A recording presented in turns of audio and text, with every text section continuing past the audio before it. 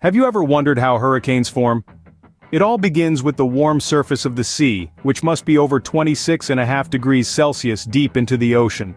This warmth fuels the engine of a hurricane, providing the energy needed for evaporation and the birth of the storm. As the warm air rises over the ocean's surface, a low-pressure area is created. The surrounding air rushes in to fill this void, causing a drop in atmospheric pressure. It's like the Earth taking a deep breath in, readying itself for the drama to unfold. Then, there's the Coriolis effect. This is a phenomenon caused by the Earth's rotation, and it gives a spinning motion to the rising air. The spinning effect becomes more noticeable as the storm system gains strength, like a dancer twirling faster and faster on a stage. The stage is now set for a storm to brew. So, we have the right conditions. What happens next? As the warm air above the ocean's surface rises, it leaves behind a low-pressure area. This vacuum-like state prompts the surrounding air to rush in, causing a drop in atmospheric pressure. As this cycle continues, it creates a domino effect, setting the stage for the formation of thunderstorms. Now, imagine a cluster of thunderstorms, all fueled by the heat and moisture of the warm ocean surface. These thunderstorms start to organize into a rotating system, thanks to our planet's spin, also known as the Coriolis effect. This spinning system is what we call a tropical cyclone. But it doesn't stop there. If the conditions remain favorable, this tropical cyclone can keep growing in strength and size. It intensifies, forming a calm central area known as the eye, surrounded by the eye wall, where the most intense winds and heavy rainfall occur. And there you have it, a hurricane is born.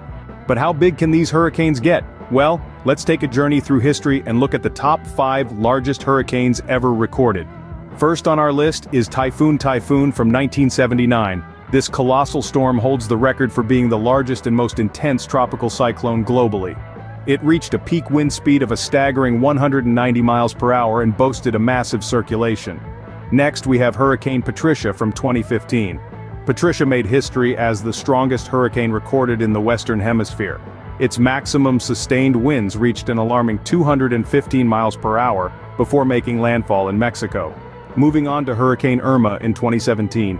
Irma was a Category 5 hurricane with sustained winds of 185 miles per hour. This mighty storm wreaked havoc across the Caribbean and southeastern United States, leaving widespread devastation in its wake.